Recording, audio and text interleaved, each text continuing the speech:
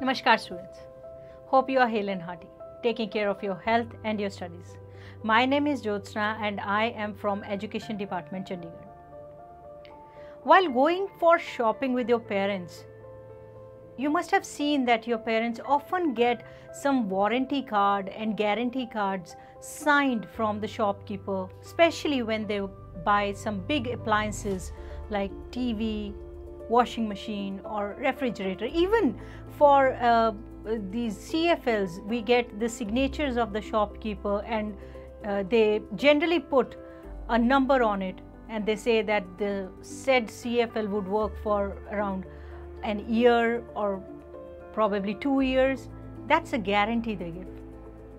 So what happens if a product breaks down before that? What do? We call the company people, they come, repair the thing or take it away and replace it with the new one. Have you ever thought why does it happen? Very simple. As a consumer, it is our right. Whatever they are guaranteeing a product for, that they have to give. And if they fail to give, they have to replace. That is our consumer right. Failing which, we can knock the door of the court. Special courts of these are the consumer courts. That's what we are going to do in today's session. We are going to take up chapter number 5 from the book Understanding Economic Development of grade 10. The name of the chapter is Consumer Rights. So let's get going. The definition of consumer right is the right to have information about the quality, potency, quantity, purity, price and standard of goods or services, as it may be the case, but the consumer is to be protected against any unfair practice of trade. It is very essential for the consumers to know these rights. However, there are strong and clear laws in India to defend consumer rights. The actual plight of consumers of India can be declared as completely dismal. Out of the various laws that have been enforced to protect the consumer rights in India, the most important is the Consumer Protection Act in 1986. According to this law, everybody, including individuals, a firm, undivided Hindu family and a company, have the right to exercise their consumer right for the purchase of goods and services made by them. It is significant that as consumer, one knows the basic right as well as about the courts and procedures that follow with the infringement of one's rights. In general, the consumer rights in India are listed below. The right to be protected from all kinds of hazardous goods and services, the right to be fully informed about the performance and quality of all goods and services, the right to free choice of goods and services, the right to be heard in all decision-making process related to consumer interests, the right to seek redressal whenever consumer rights have been infringed, the right to complete consumer education. The Consumer Protection Act 1986 and several other laws like the Weights, Standards and Measures Act can be formulated to make sure that there is fair competition in the market and free flow of correct information from goods and services providers to the ones who consume them. In fact, the degree of consumer protection in any country is regarded as the right indicator of the progress of the country. There is high level of sophistication gained by the goods and services providers in their marketing and selling practices, and different types of promotional tasks which are advertising resulted in an increasing requirement for more consumer awareness and protection. So, the Government of India needs to have world-class product testing facilities to test drugs, food, cars or any other consumable product that can prove to be a menace to the life. It does not happen coincidentally that Tata Nano is sold in India for half of what it costs in a country which is industrially developed. This is a classic case of requirement of a cheap product that overweighs the need for safety of family and self. The developed countries like the United States have stalwart agencies which oversee the protection of consumer products. The Food and Drug Administration, FDA for that matter, for foods and drugs, the National Highway Traffic Safety Administration NHTSA for automobiles, and the Consumer Product Safety Commission CPSC for various other consumer products. This right needs each product which can potentially be a danger to our lives to be marketed after adequate and complete verification as well as validation. India is 50 years away for empowering the right adequately and completely. Right to information. The right to information is defined as the right to be informed about the quality, quantity, potency, purity, standard and price of the good or services, as the case may be, so as to protect the consumer against unfair trade practices. In the Consumer Protection Act of 1986, in Marketplace of India, consumers get information by two ways, namely advertisement and word of mouth. However, these sources are considered to be unreliable, but still this word of mouth is quite common here. Because of this, the Indian consumers hardly have precise and complete information for assessing the true value, safety, suitability, reliability of any product. Usually, the hidden cost can be found. Lack of suitability, quality problems and safety hazards only after the purchase of the product. There is another right claimed by Indian government on paper. This right must ideally make sure that all consumable products have been labeled in a standard manner, containing the cost, quantity, the ingredients and the instructions given to us the product safely. It is unfortunate that even the medicines in the country do not follow a standardized labeling convention.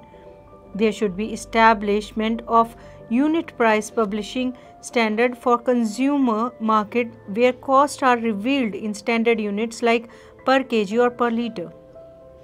The consumers ought to be informed in an exact yet accurate manner for the cost involved during time of availing a loan. For providing benefit to the society through this right, advertisers must be held against the standards of product in the advertisements. The pharmaceuticals requires to disclose potential side effects related to their drugs, and manufacturer ought to be required to publish reports from independent product testing laboratories for the purpose of comparing the quality of their product from competitive products. Right to choose. The definition of right to choose as per the Consumer Protection Act 1986 is the right to be assured wherever possible to have access to a variety of goods and services at competitive prices. For regulating the market price, there is just one factor required, and that is competition. Right to be heard. As stated in the Consumer Protection Act 1986, the right to be heard and to be assured that consumers' interest will receive due consideration at appropriate forums is the definition of the right to be heard. The right helps to empower the consumers of India for putting forward their complaints and concerns fearlessly and raising their voice against products or even companies, and ensure that their issues are taken into consideration as well as handled expeditiously. However, till date, the Indian government has not formed even one outlet for hearing the consumers or their issues to be sorted out. There are a number of websites striving to do this. The major objective of consumer is to ensure that these voices are heard by the corporate world. There is a website where consumers can upload their criticism as well as file complaints. Every criticism filed gradually lessens the overall score of the product which is being criticized. Therefore, each complaint is independently checked by an investigator who belongs to this site. This website provides the consumers the benefit of doubt always, so their voice is considered over that of the company. It is believed that this website, the consumer is always right and that he is the king. In case a consumer makes an allegation regarding the product, the onus goes to the dealer or supplying company or manufacturer to disprove the allegation is not true. To be precise, the consumer is heard and the load of proof goes to the company. Various attempts are made by the government for empowering the citizens with right, and it is believed that about 10 to 15 years more are required for accomplishment of this goal. Right to redressal. The right to seek redressal against unfair trade practices or restrictive trade practices or scrupulous exploitation of consumers is referred to as right to redressal according to the Consumer Protection Act 1986. The Government of India has been bit more successful with regard to this right. The consumer courts like District Court Dispute Redressal Forum at district level, State Consumer Dispute Redressal Commissions and National Consumer Dispute Redressal Commissions have been incorporated with the help of Consumer Protection Act. Right to consumer education. The right of every Indian citizen to have education on matters regarding consumer protection as well as about their right is regarded as a last right provided by Consumer Protection Act. The right makes sure that the consumer in the country have informational programs and materials which are easily accessible and would enable them to make purchasing decisions which are better than the before. Consumer education might refer to formal education through college and school curriculums as well as consumer awareness campaigns being run by non-government organizations. Consumer NGOs having little endorsement from the Government of India basically undertake the task of ensuring the consumer rights throughout the country. India is found to be 20 years away from giving this right that gives power to the common consumer. So let's take up some questions to recapitulate the part we have done till now. First and foremost, the process in which the quality of a food substance is lowered through the addition of another substance is called mixing two substances, adulteration, substandard quality, or all the above. Yeah, the correct answer is adulteration. Very good. The agencies which look into the complaints of the consumers are popularly called consumer courts, consumer commissions, consumer forums, or consumer cells. Yes, these are called consumer courts. Name the court to which a consumer can approach having a claim of 40 lakh.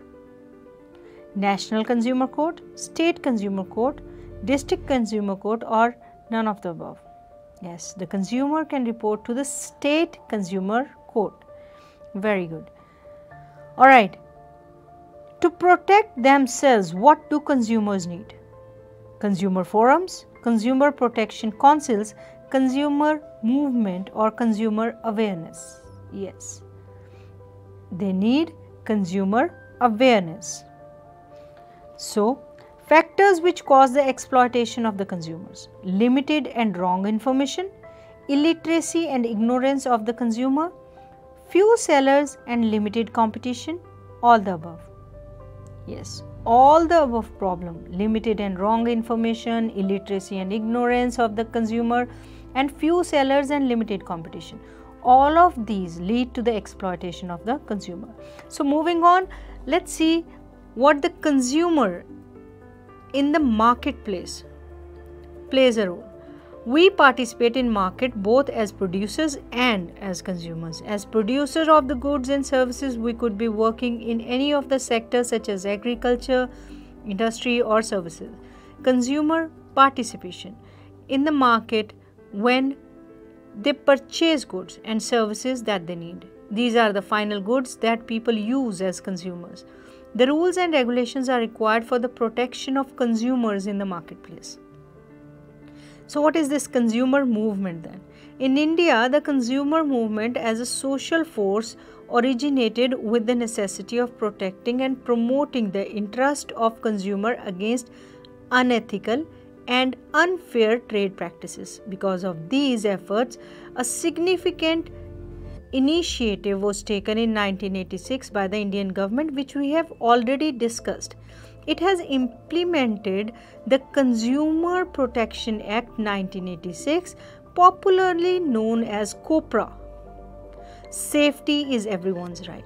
Consumers have the right to be protected against the marketing of goods and delivery of services that are hazardous to life and property. Producers need to be strictly follow required safety rules and regulations. Information about goods and services.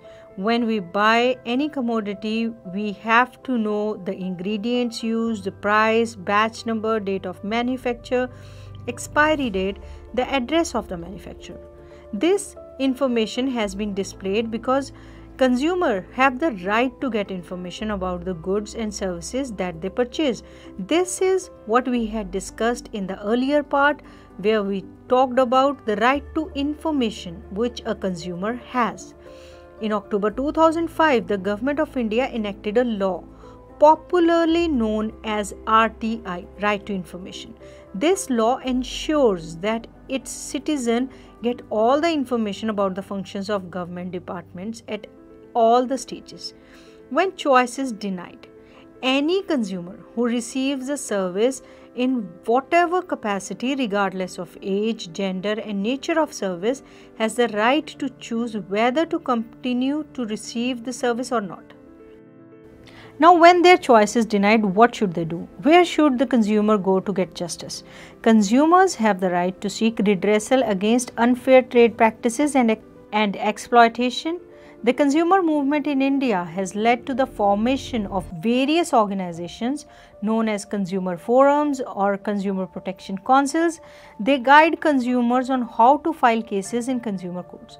COPRA, a three-tier quasi-judicial machinery at district, state and national level, was set up for redressal of consumer disputes. First and foremost, the district level court, called District Forum, deals with the cases involving claims up to 20 lakhs. The state level court, State Commission, deals with the cases involving claims between 20 lakh and 1 crore. The national level court is known as National Commission, which deals with the cases involving claims exceeding 1 crore. If a case is dismissed or district level court, a consumer can also appeal in the state and subsequently in national level courts. So, learning to become well-informed consumer, that is the need of the hour.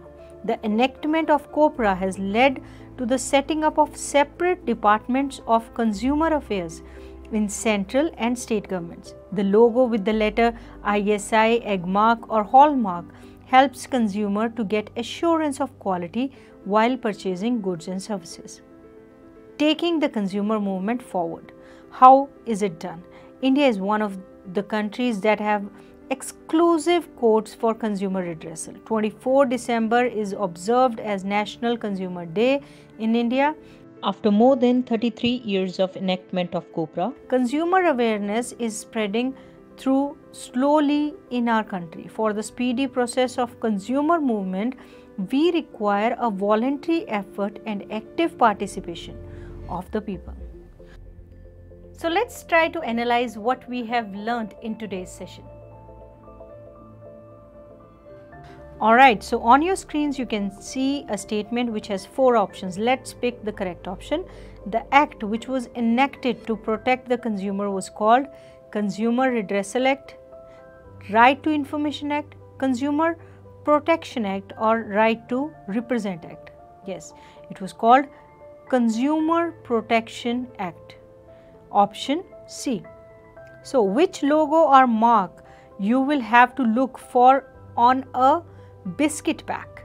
Is it Eggmark, ISI mark, Hallmark or ISO mark?